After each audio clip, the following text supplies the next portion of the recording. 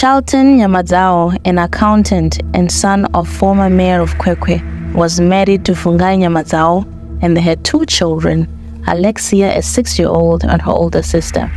They had moved to Balito in Durban 10 years prior, and they were a normal middle-class family.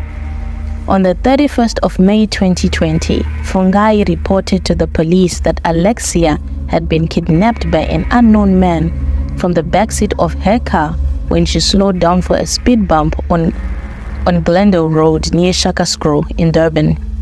The police then launched an intensive search for her around Shayamoya and along Glendale Road.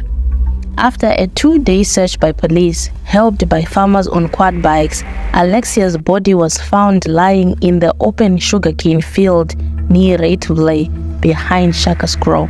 Police took in the mother for questioning and quickly came to the conclusion that she had been responsible for the death of her child. She kept on giving conflicting statements and changing her story.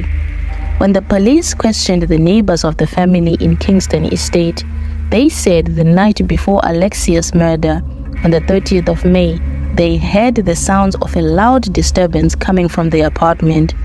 They were so concerned that they had alerted the estate security to investigate.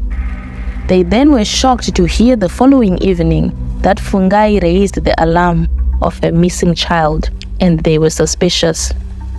She was then arrested and charged with premeditated murder, kidnapping, assault, obstruction of justice, and making false statements to the police. During her court appearance at Umhlali Magistrates Court, it was revealed that Fungai Nyamadzao had a history of mental illness. This information led to the postponement of her bail application as the court awaited medical records to determine whether she was fit to stand trial. The court proceedings were further complicated by her emotional challenges, as Fungai was reportedly very emotional, making it difficult for her lawyer to get instructions from her. The defense had access to 2 medical expert reports compiled prior to the incident, which were considered relevant to the case. Alexia's father, Charlton Nyamadzao, attended the court proceedings as he was planning for the repatriation of his daughter.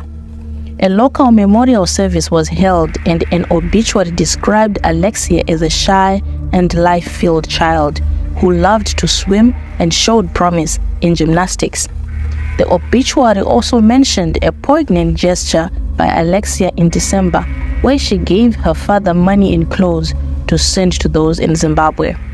The case of Fungai Nyamadzao is a somber reminder of the complexities surrounding such tragic events, where factors such as mental health can lead to parents murdering their own children. She is still on trial.